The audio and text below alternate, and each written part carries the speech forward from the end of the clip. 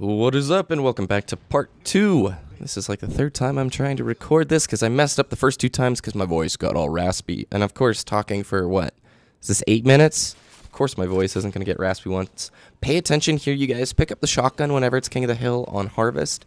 You're going to get this map type a lot, and the A hill always spawns in the middle. And look, there's so many easy escapes and abilities for movement to get back up to that height advantage. You could really control the A hill with a shotgun is what I'm trying to say, and hopefully that'll be apparent here with this triple kill coming up.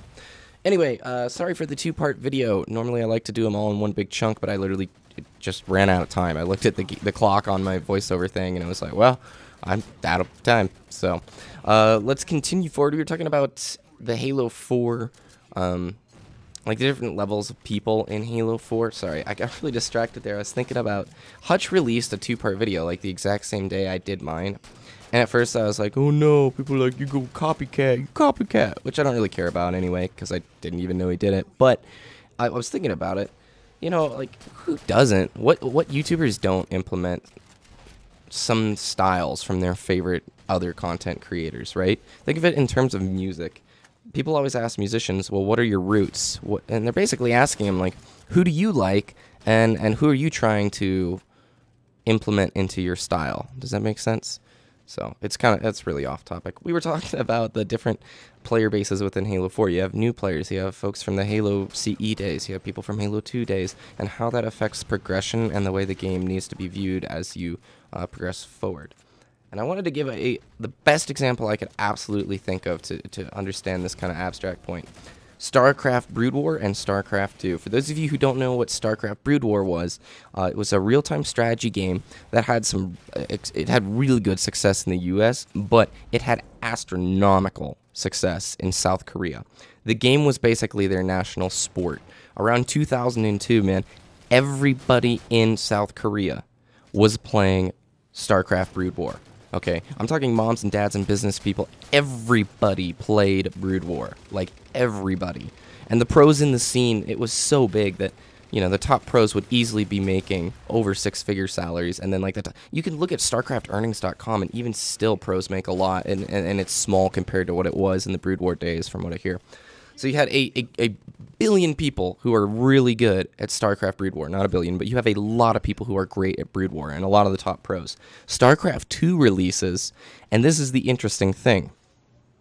A lot of the experienced Brood War players who transitioned into StarCraft 2 were not able to have the same success as those who just started with StarCraft 2. So let me explain this a little bit. A lot of the big-name pros in Brood War, the top 10 guys, when StarCraft 2 came out, were like, we're staying with Brood War. We're riding this train out a little bit. I don't have time to learn another game. I can't take that kind of financial risk. So they stayed with Brood War for about 2 years. Well, the folks who decided to start competing in StarCraft 2 got an extra 2 years of experience on these Brood War players. And even though the Brood War players could have been insanely better than the StarCraft 2 pros. Like, let's look at the top 3 Brood War guys. When they switched over to StarCraft 2, the guys who had been playing StarCraft 2 longer were winning and still are consistently winning. And it just goes to show you that even in the same game, like even StarCraft 2 Brood War, or even StarCraft Brood War to StarCraft 2, it's the same virtual game, but the strategies and just the fine differences in the fundamental game are so different that the best in the world at the previous iteration could not be the best in the world at StarCraft 2. Let me try and tie this together with Halo. There are basic fundamentals in the Halo series that anybody who's played a Halo game will be familiar with. Strafing, shooting, reloading, melee. I would say those are like your pillars right there. And jumping's probably a big deal. But those fundamentals are what every single player must know and must refine. And those fundamentals are slightly different from every single Halo game. I was playing Halo Anniversary last night, which is Reach for you guys who don't know, and it is such a different game. The fundamentals, the aiming, the shooting, the moving, the strafing are much different than Halo 4. And I think this is what the article really wanted to get across to the newer players within the series. You can't focus on these high-end, crazy level strategies.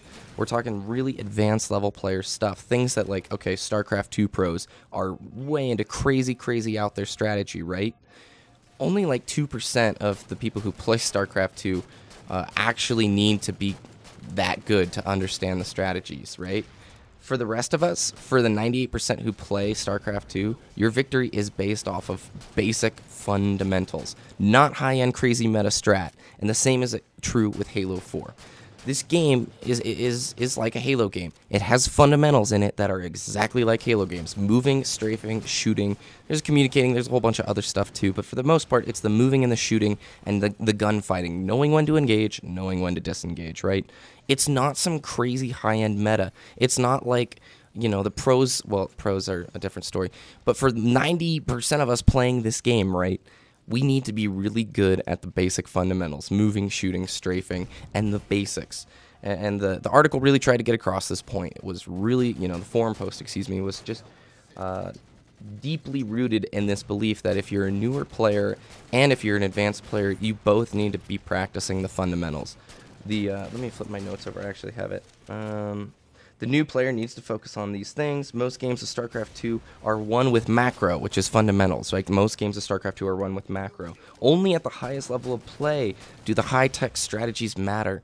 And for almost all of us, I can say, in pub matches, there is not that level of high-tech strat as if you're playing 4-on-4 competitive, 4 guys with mics, 4 guys without mics. It's a totally different ball game when you play like what the level the pros play at.